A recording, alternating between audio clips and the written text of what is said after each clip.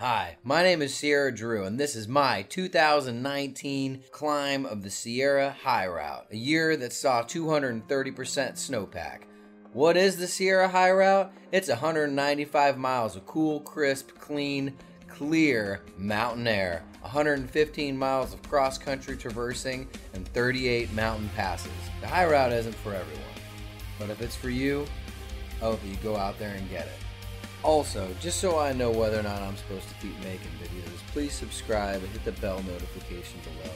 As of this video currently, I have no subscribers, so, well, I guess that's that.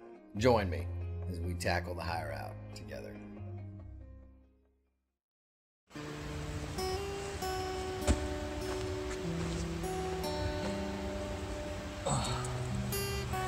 All over the place here.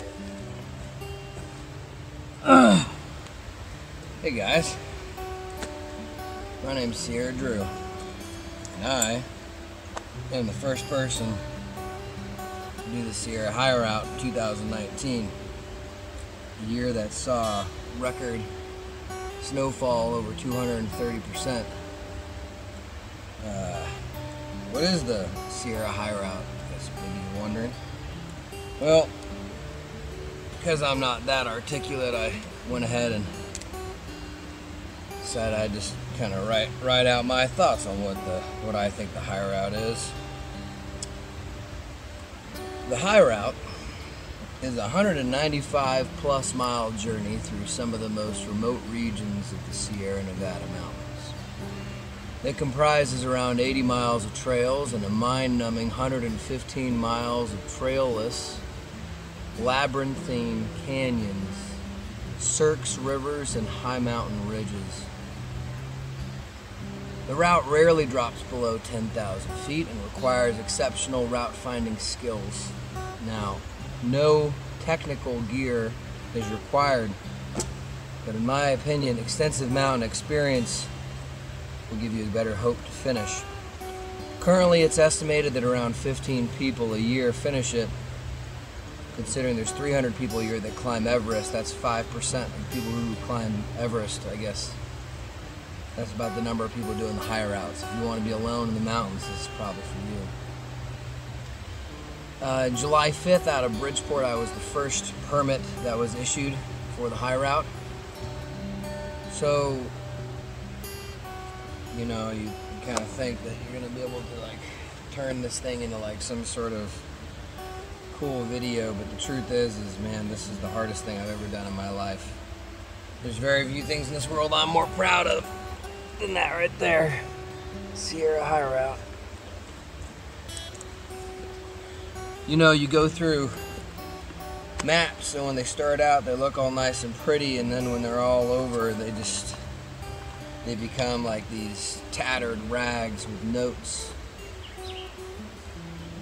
You can tell the ones that were hardest, because those ones, even if you were to look at it, you wouldn't even be able to see the route anymore.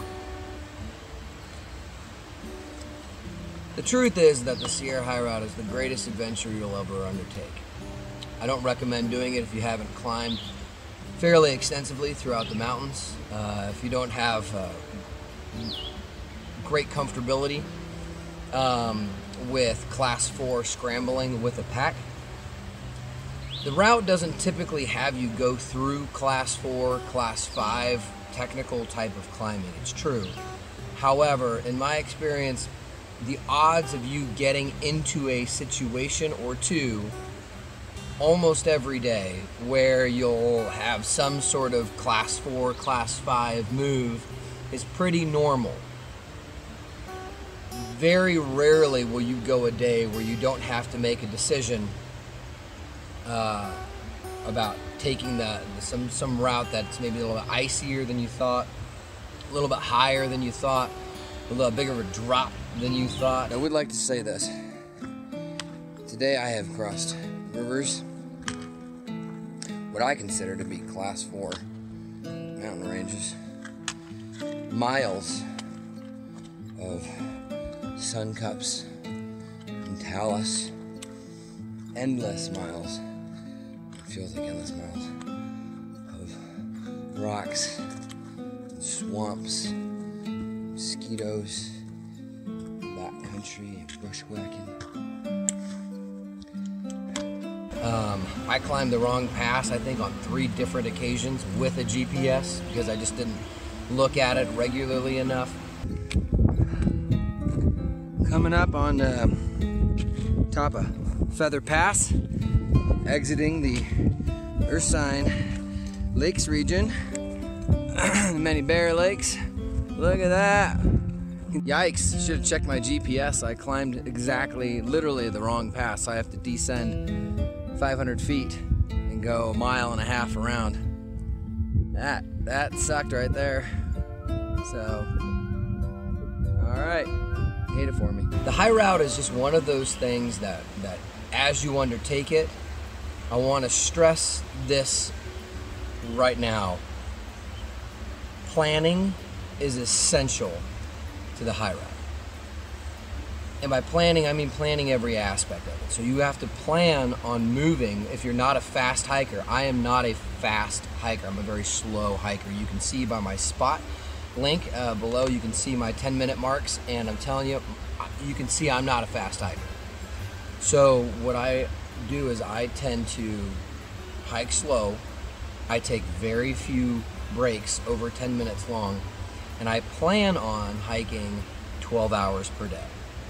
Now, some days I hike 10, some days I hike 15, but 12 hours is kind of my minimum, because I know if I can go 1.5 miles an hour for 12 hours, I know I'll be able to knock out 15 to 17 miles, and at that pace, I also know that I do around 1,200 vertical feet an hour. One of the better things to note about your experience with the high route might be how many feet per hour do you climb with a 30 to 40 pound pack. From my experience, a 40-pound pack doing about 1,200 feet an hour, you're going to be doing great. So that's 1,200 feet an hour, or 2.3 miles an hour walking flat. Kind of those are your metrics there to try to gauge how far you think you might be able to go on a daily aspect.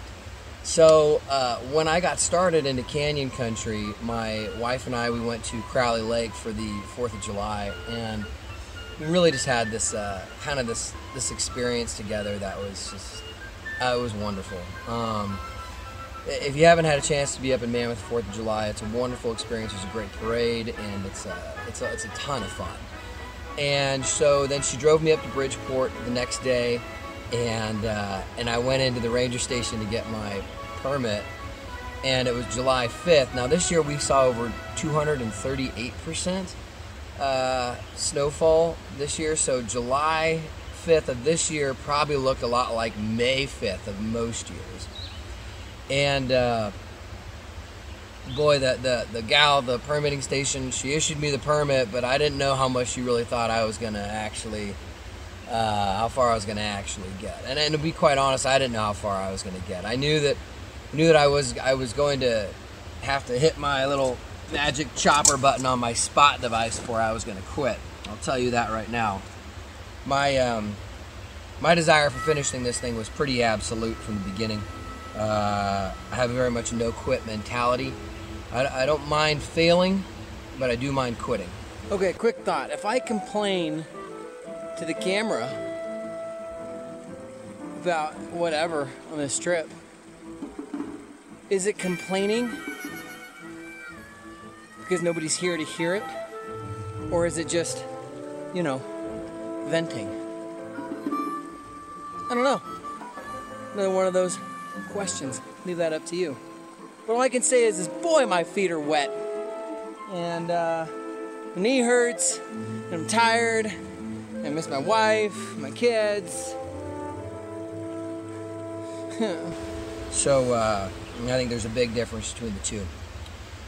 So, when she dropped me off at Horse Creek Pass, so right at Twin Lakes, Horse Creek's your first pass, I'll tell you what, I was chomping at the bit, I was raring to go, but I had that kind of thing where everything kind of hurts and everything kind of aches, and you're kind of wondering what's going on. And Horse Creek Pass, that is the very beginning. I'm excited, feel good. Anxious to get this first couple of days my belt, get my hiker legs going. Yeah. So.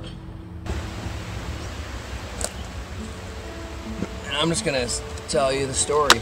I guess, you know, if you want to know me really, really well, I guess it's my first YouTube video, so nobody really knows me. But what's in the jug? What's in the jug is electrolyte water, a little bit of pre-workout.